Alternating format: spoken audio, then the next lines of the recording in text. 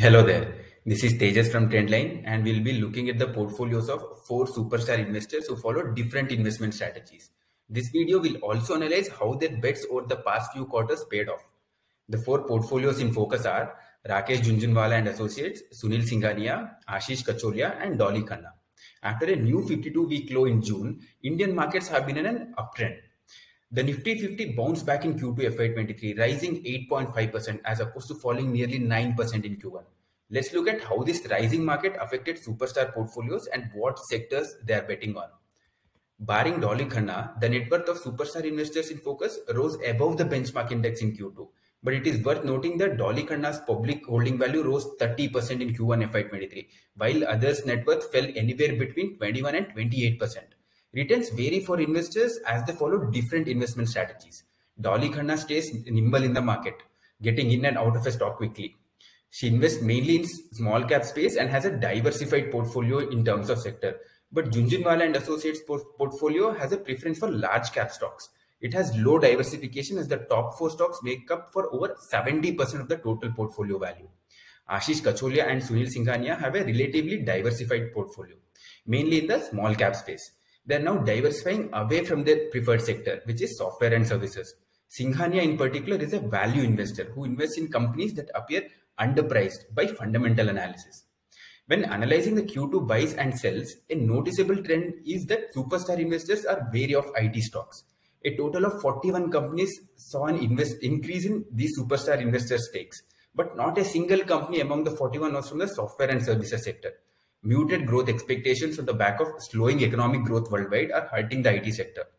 These superstar investors turn towards sectors like chemicals, consumer durables, and textiles and accessories in Q2.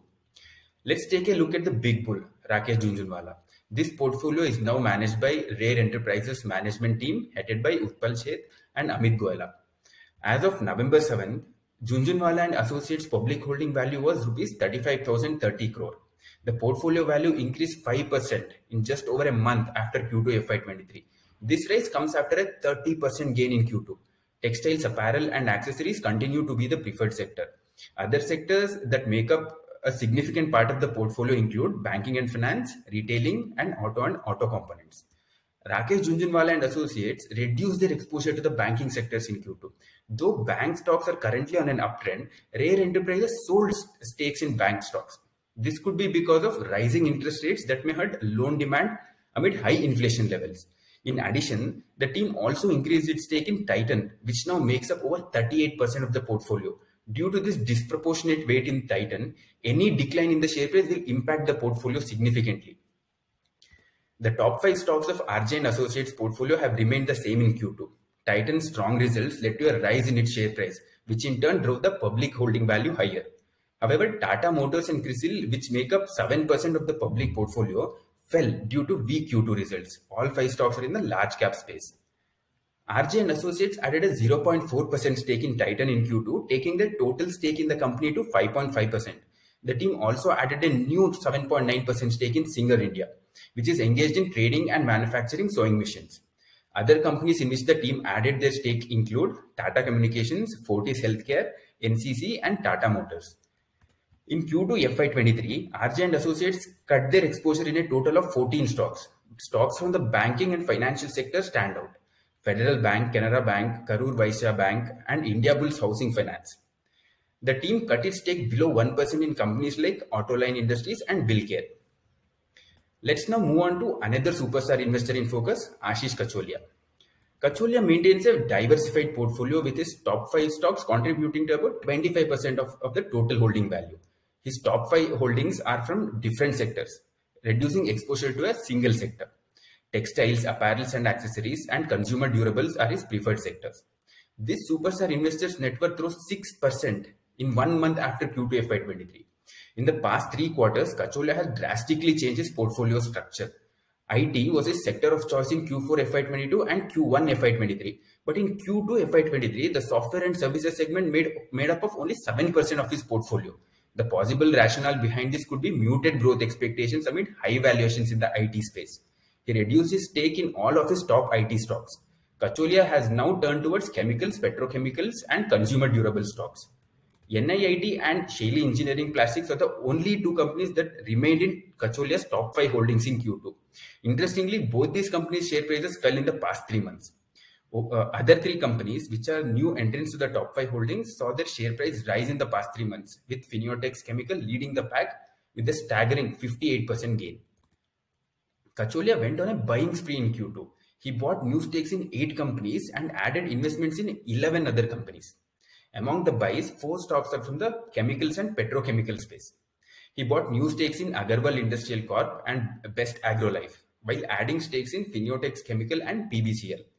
The superstar investor also added investments in stocks like Ador Welding, Expro India, and Garver High-Tech Films. Among the top 10 stocks that Kacholia sold in Q2, 4 are from the IT sector. The biggest sell was in Mastech, which was in his top 5 holdings in the previous quarter. The company's stock price has decreased by nearly 45% year to date. The superstar investor also reduced his stake in NIIT, which is in his top 5 stocks in terms of holding value. Now let's look at another superstar investor who is also diversifying away from the IT sector, Sunil Singhania. He invests through his company Abakkus Asset Management. I will refer to it as Abakkus Fund from here on. Software and services continues to be Abakkus Fund's top sector in Q2. This is despite fund cutting stakes in IT companies. Consumer durables makes it to the top 3 sectors in Q2 after the fund added 0.12% stake in Heinberg Home Innovation. Portfolio diversification is neither too high nor too low, as the top 5 stocks account for about 50% of Abakkus Fund's total holdings.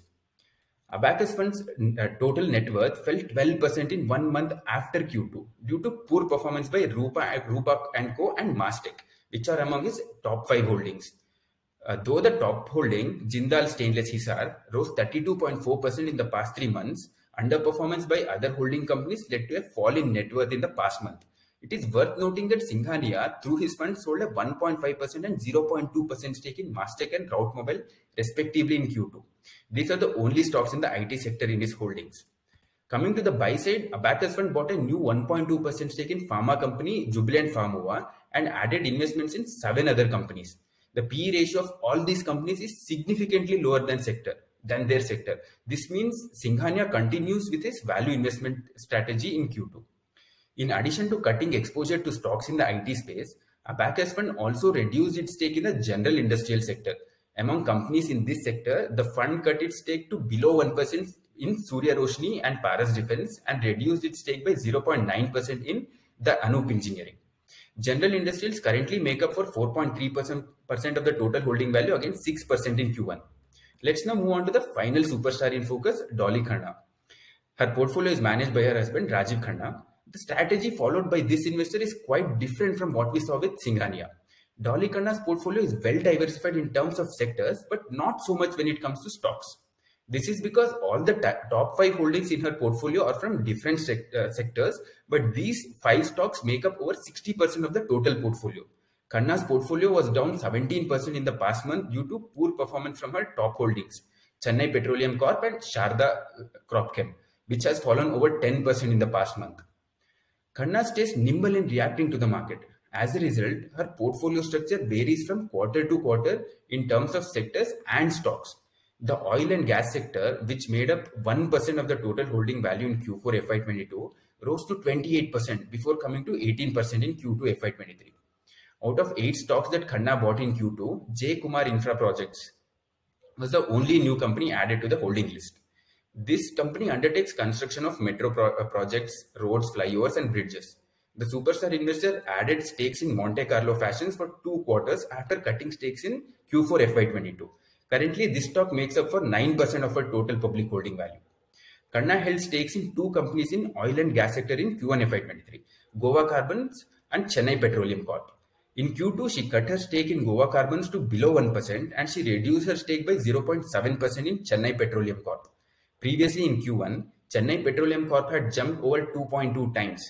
Apart from these 2 companies, Khanna also reduced her stake in New Delhi Television and RSWM. As we saw in the video, superstar investors followed investment philosophies that suit them.